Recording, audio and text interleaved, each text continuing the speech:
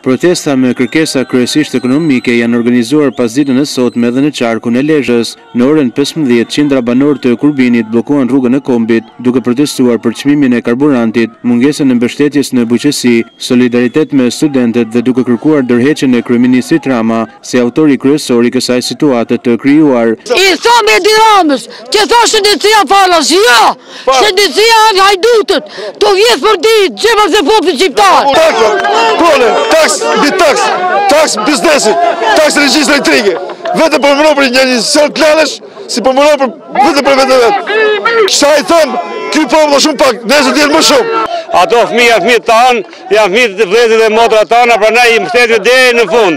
I kërkojmë një Ramës që t'i plotësoj gjitha pikat e studentëve dhe për ndryshe e mori fund. Le të marrim me radhë gjithë sektoret e jetës sociale në Shqipëri, që nga pensionistët, që nga invalidët, që nga reformat në arsimin, bujqësie kudo kanë dështuar, në sajt politikave të mbrapshta, në sajt e politikës hajduteske. Unë jam një fermer kam traktor bujqësor, të gjitha për vjetë kam punu, për këti qeveriet mbashtrose ka rrit naftën.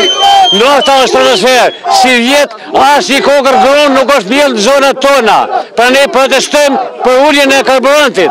Të largot me protest për revolucion, rrëf Shqipëria lirë dhe gjithë shqiptarë, se po në vrej shpresën. Na ka shtengu naftën, na ka shtengu jetesën, na ka shtengu në të gjitha kratë, na myti, na mori shpirtin, i lutëm shumë, të largot sa ma shpejt. Sot është paqësore, nesër do të shofe për balljen me popullin e zonës Kurbinit e me popullin e zonës Burrelit, Rrashenit e gjithë kahinës Veriut.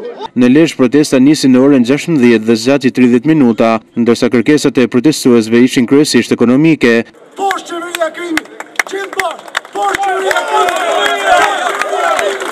Ju vend jeni të gjithëve.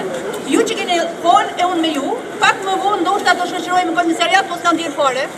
Sepse jemi këtu për të kërkuar të drejtat e tona. Policia ka ndjekur protestat në distancë, ndërsa nuk është shënuar asnjë incident.